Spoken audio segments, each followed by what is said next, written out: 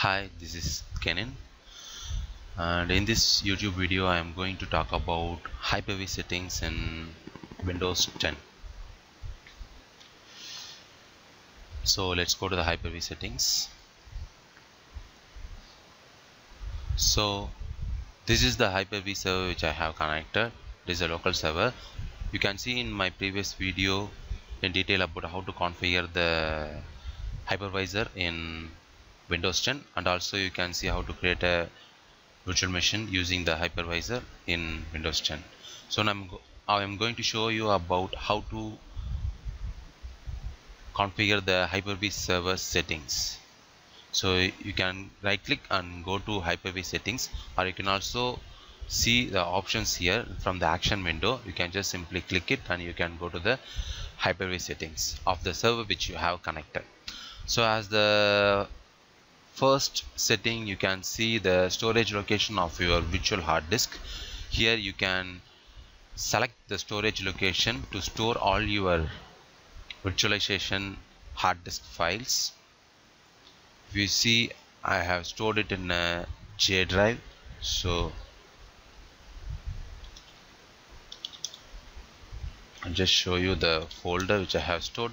So here you can see all the virtualization files have been stored in this location. So this is the Hyper-V supported hard disk image file, and these are all some other virtual hard disk files which are supported in the VMware. So I have stored all the virtualization hard disks in a same storage location, so it was showing everything. And the next thing is to store the virtual machine configuration files. So these things will also get stored in the same location. So right now I am not having any virtualization configuration files. So these are some of the configuration files which I have exported from. So this is the hard disk file. So there is no snapshots here. And the next thing is the physical GPUs which you have connected to your virtual machine. So I'm using the AMD Radeon HD 6670, a separate graphic card for my CPU. So if you have more than one graphic card, you can select it here so that it will connect it to a virtual machine, and you can also play the games using this graphic card.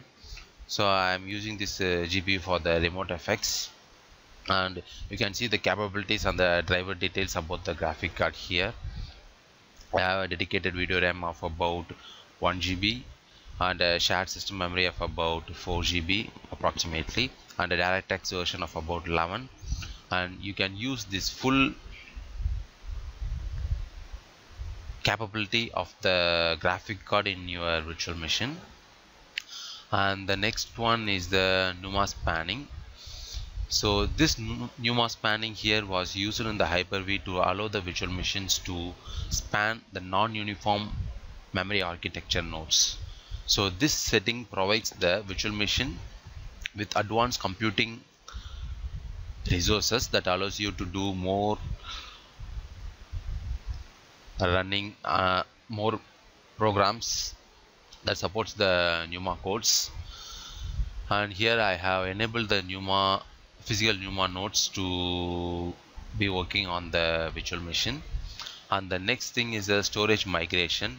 Here I have enabled of about 2 storage migrations simultaneously, and I can perform the migrations at the same time. And allowed number was about 2. You can also increase it to 3, 4 or 5 here. So having the default 2 migration is enough, because I am not having a LAN network here. Simply I am having a local home network here, so I am allowing it only for the 2 since I am using the home network. If you are using the organization network, you can maximize it to up to 10 or maximum as per you want, because in your organization you can move more number of storages from one place to another, from SAN network to NAS networks, like that you can do. So you can increase whatever you want here. You can specify the number here. And the next thing is a session mode policy. So here you can see I have allowed the enhanced session mode policy here. This session mode policy was useful for you to redirect your local devices which are connected to your physical computer to the virtual machines. And this was only supported once you have a guest operating system in your virtual machine configured in it. And the next thing is user setting. Here you can see you can use the key combinations here. So you have three options here. The first one is used on the physical computer, and the next one is used on the virtual machine, and the next one is used on the virtual machine only when running it in a full screen mode. So you can set the Windows key combinations here like Alt tab or Control tab or some other combinations which you need while running the Windows machine. You can use it on the physical computers, or you can use it on the virtual machine or on the virtual machine running on the full screen mode. And the next thing is the mouse release key. Here whenever you are running the virtual machine in a full screen mode or in a half screen mode with a particular screen resolution, it will come as a separate window. So the mouse will get locked once you have clicked your mouse arrow into your virtual machine. So if you want to release, you can just set the mouse release key here. And the next thing is there are certain combinations here. The default is a control, and you can set the mouse release key here if you want a separate release key. And the next thing is a enhanced session mode for the user settings. Here you can see the enhanced session mode policy, and here you can see the enhanced session mode for the user settings. So here you can see the same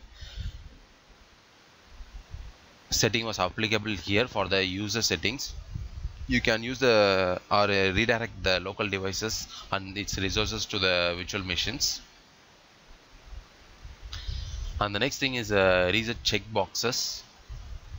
It will clear all the checkboxes here, and this checkboxes was used for resetting all the hypervisor confirmation messages and its user pages. This is the main settings page which you have in your Hyper-V server. So right now I am just leaving it as a default except configuring these two virtual machine storage location and the virtual hard disk storage location. And here you can see the virtual switch manager and the SAN manager. Here you can also edit and inspect the disk from the actions window. You can just simply use the edit disk and go to the location of the virtual hard disk which is located here. I'm just going to show you some. Here I have selected, and you can use here to convert it into a virtual hard disk by copying the contents into a new hard disk, and you can compact it. You can compact the file size and the storage capacity of the hard disk so that the contents will be remain in the hard disk. So but the file size of the hard disk will be compacted, and you can also expand the virtual hard disk size here. And you can also use the virtual SAN manager here. Right now I'm not having any SAN manager, but I will show you some detailed explanation about virtual SAN manager in my future videos. And this virtual switch manager I will explain you in detail in my next video, because it has a lot of configuration to do it. And you can also use this option from the action bar to import the virtual machine from a storage location which you have, like